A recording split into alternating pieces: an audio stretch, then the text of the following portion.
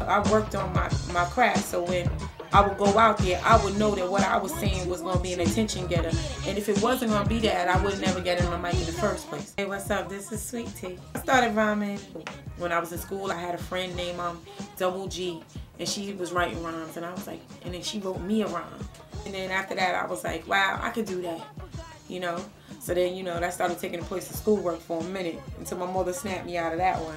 I was, you know, in class writing rhymes, because in the lunchroom, you know what I mean, I had to come up with something to be in a cipher and come up with something new to top what I said yesterday or the day before, you know, while people was beating on the tables and making beats in the lunchroom.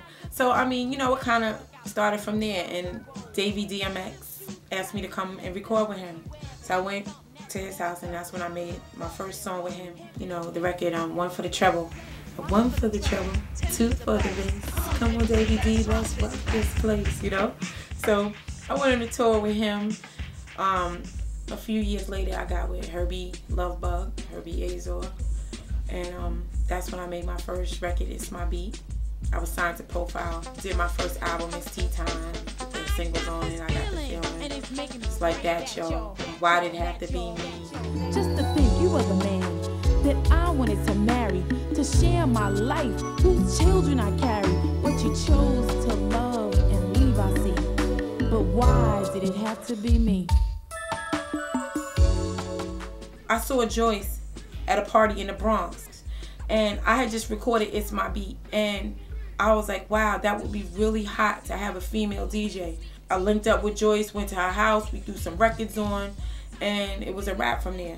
Actually, It's My Beat, if you know, you were to listen to the record, it has 4 verses. It had 3. I went back into the studio and put a 4th verse on it with her name in it, and I made sure that I said Jazzy Joyce like a lot of times in the verse, because I said, wow, she needs something that she could cut. So when we would do our stage show, it'd be like Jazzy Joyce, whatever she could do. So I made that verse purposely for her to have something to work with when we would go do shows. And I insisted that she, you know, be signed with me, and that the record said Sweet Tea and Jazzy Joyce. And her and I just, we did so many shows. We were just out there.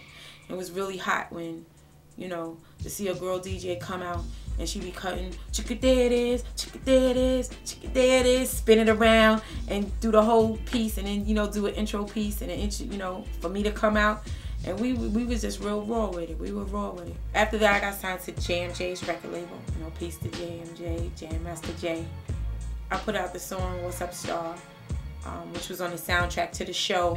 I saw you glancing, I peeped you from the door and on the floor when you was dancing. This is the pickup line, I got the big up mine, I'm stepping to you like a sticker. I don't have to drop on you, so let's go get a drink on the low and kick it in the corner. Went on tour with that for a while, and then the label folded, and here I am now. If you don't truly have a love for something, there's nothing that anybody can do for you. I had a couple of raw deals, and it kind of like sometimes it would just, you know, disturb me and make me be like, okay, you know, it's like when you love a dude and he don't love you back, you know, how many times you gonna keep letting him step on you before you go, okay, you know. So I got stepped on a few times, and rap is just one dude that I don't want to let go.